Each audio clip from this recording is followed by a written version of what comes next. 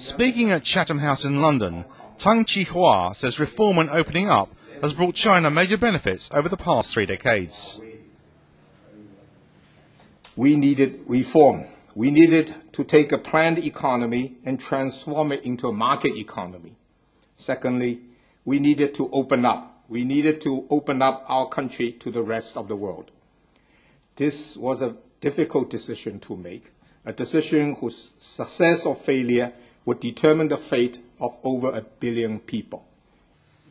It's led to major economic growth that's benefited many parts of the country. China's economy has gone from verge of utter collapse to becoming the 4th largest in the world. 1.3 billion Chinese people have moved from abject poverty to a very much improved livelihood.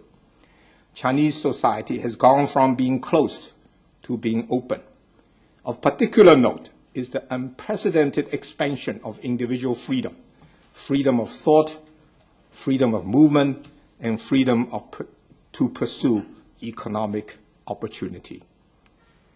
Nevertheless, the developments have also brought economic inequalities for Chinese society. The unbalanced nature of economic growth had increased the disparity between the rich and the poor, between urban and rural populations, and between coastal and inland regions. The unbalanced nature of economic growth has also brought about huge environmental challenges, the need to improve the quality of air and water, and the way to deal with the thirst for energy and raw material. He says China has to address those problems to meet the needs of its people. China must build on the success of the past 30 years, continue to develop its economy through further deepening of reform and opening up to the world. But economic development must be balanced and sustainable. Rural area income must be raised, and innovation and technology must be further emphasized as the economy restructures. The central government will need to be even more responsive to the need of the people in providing better public services in general, and education, healthcare, and social security in particular. On the issue of democracy, he felt China was moving in the right direction. In the years ahead, the country will continue to develop and refine the electoral democracy and consultative democracy.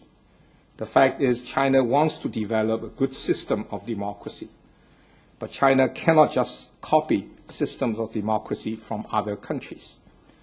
China is developing a system of democracy that suits China's unique culture, history, and stages of development. On foreign policy, he spoke of China's desire to work with countries like the UK.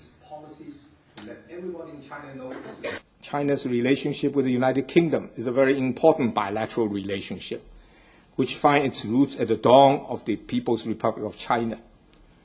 UK was the first among Western nations to recognize the PRC.